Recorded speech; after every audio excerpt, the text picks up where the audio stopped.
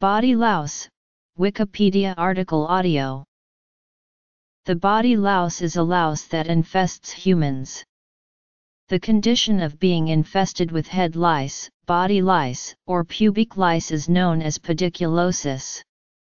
Body lice are vectors for the transmission of the human diseases epidemic typhus, trench fever, and relapsing fever.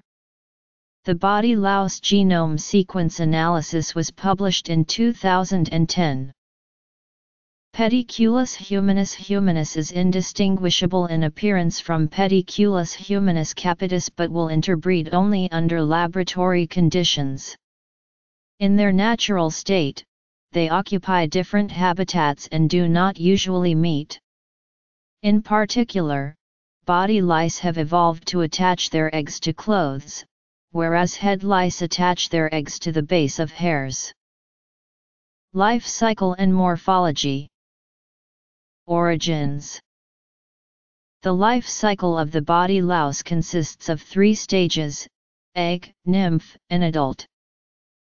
The body louse diverged from the head louse at around 100,000 years ago, hinting at the time of the origin of clothing.